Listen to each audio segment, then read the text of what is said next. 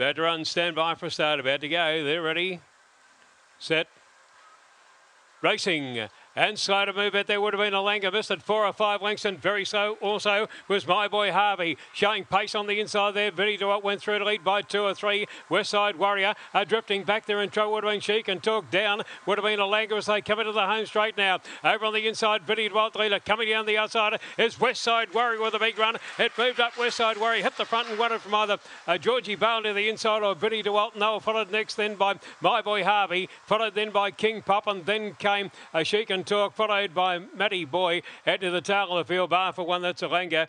And the time here is around 22.66.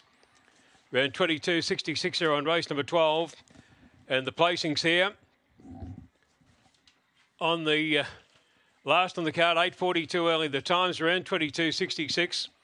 It'll be 2 Westside Warrior. Around the 8.10 mark, Westside Warrior number 2 by Cosmic Rumble from Miss Gypsy Lee. And the winner's raced by the Lachino Syndicate and trained by Nick Lachino at Lethbridge. 2 is the winner. Number 5, Georgie Bale. Second, Mark Delbridge. Third placing goes to 1, Vinnie DeWalt, Elf King. And fourth,